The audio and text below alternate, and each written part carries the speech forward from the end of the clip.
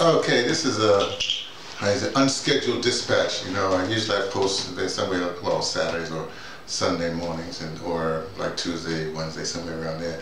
And I have one ready to post today, tomorrow. But there's something that came up that I have to address right away. Hopefully I'll make it very short. And it has to do with the President of the United States of North America, Mr. Donald John Trump.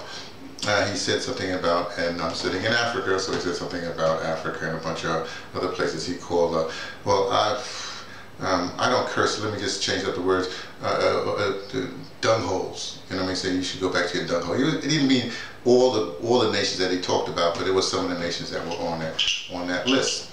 Okay, by the way, I don't curse because it's an evolutionary thing. You have to look at another video. Maybe I can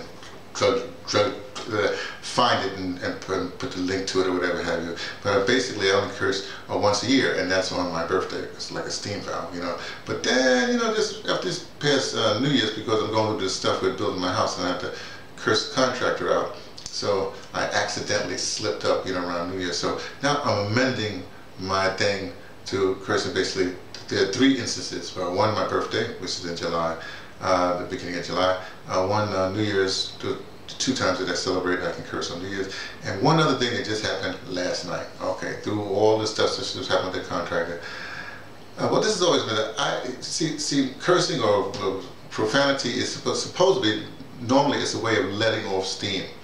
Well, I had a fight with my wife last night. Oh, it was just, no, don't get me wrong, I don't even hit children. I never hit my children. I don't even, in fact, no, I hit my child once.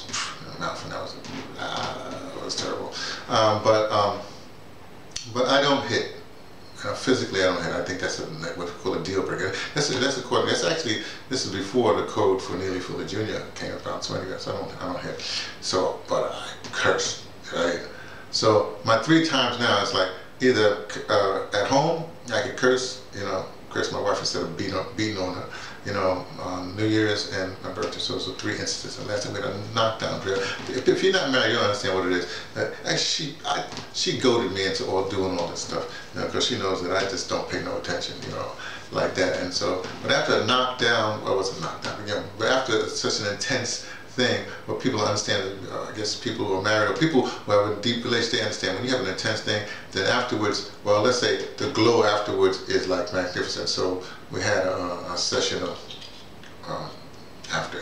Let me get to the point. So Donald Trump says he was in conversation with somebody and leaked out. I don't know what happened. I really don't pay attention. Like I tell everybody, stop paying attention to Donald J. Trump. Okay.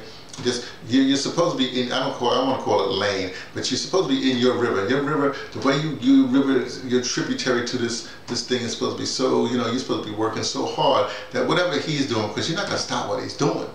You know, you can react to him, which is a distraction. You know what I mean? But if you react to his distraction, what he's really doing, you're not paying attention to that. But if you're in your river, in your rapid river, going down, flowing, trying to get your tributary to the main source, then you can really flood the situation. You know, change this system, right? Then you really can't suffer these distractions. You know, you have to really, you really have to do your thing, you know. I'm sure there's going to be other people that react to it. Let them react to it. Let the media, whatever, have you react to it. You know, when I say the media, it's funny because they call these people broadcasters. When I came to South Africa here, I was taken because they call people presenters here. Now, well, they call people presenters. It's just like in Britain, in England, wherever up there. And that's more accurate because they're presenting stuff, you know. And to me, the whole media, the whole mainstream media, they're nothing but presenters, and the script they get, they're like the secretarial pool for, you know, whatever these politicians or these people, the president, whatever have you. I know how that came about. That's for another video. Okay. So anyway, so he said that there was a long list, and I don't know if all these were on the I'm calling it the dunghole list, but certainly I'll just go through a few of them that I say, well, Nepal shouldn't necessarily be on it. Nepal, well, when I was in Nepal, they said, well, we're just like Indians, we're a lot nicer. But, you know, they got some, well, Nepal. I know Yemen was on the list, but hey, if you don't want Yemen to be on the list, then stop bombing them. What's the problem here?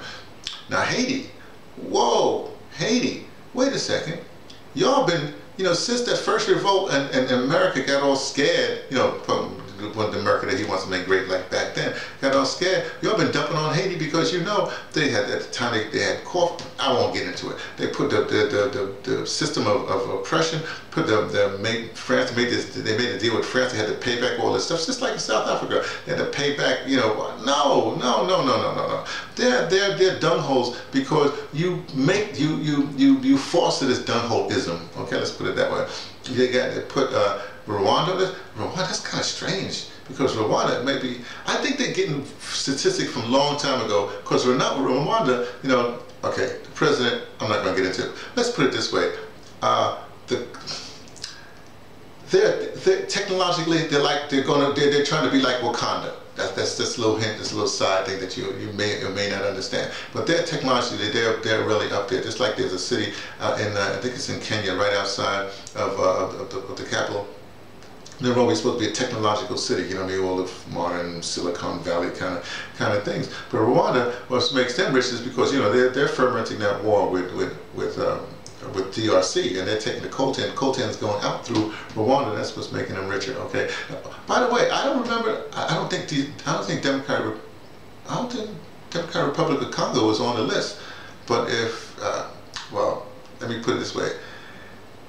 If you're raping the country, I don't think you want to be. Never mind. I won't get into that. Okay. Angola.